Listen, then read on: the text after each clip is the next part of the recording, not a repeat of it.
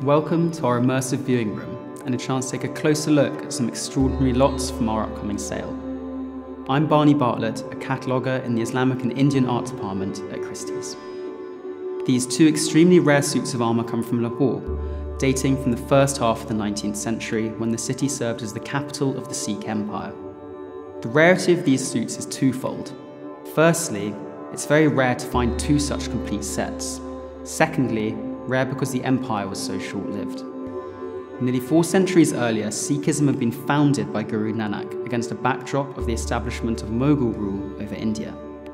Yet despite the core teachings of selflessness, equality and unity, by necessity a strong warrior tradition quickly became intertwined with the Sikh religious identity. The aim was to protect the fledgling religion and its followers from persecution.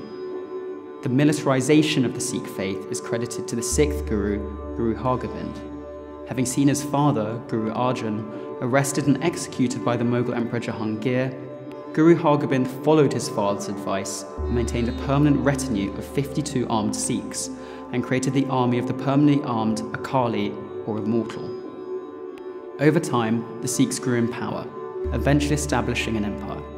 The one-eyed Ranjit Singh, known as the Lion of the Punjab, became the first Maharaja of the Sikh Empire in 1802.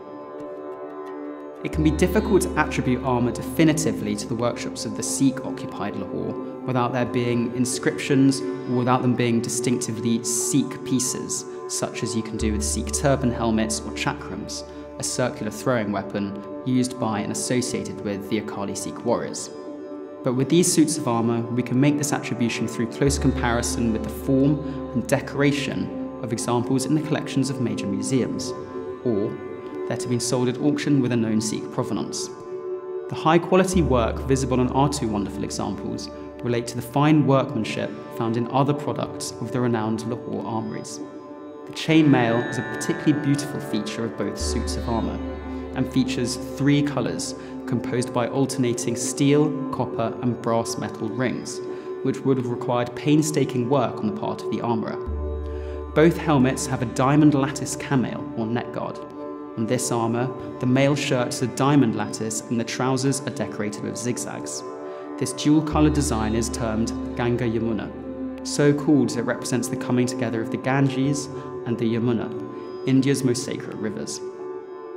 These two armours of course have many more rare and unusual features.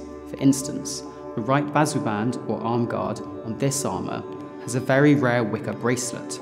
The chevron pattern is in keeping with the overall decorative scheme, and we can only presume that this bracelet held the guard in place, acting as insurance that the guard's the right hand, the sword-wielding hand, did not come undone in the thick of battle.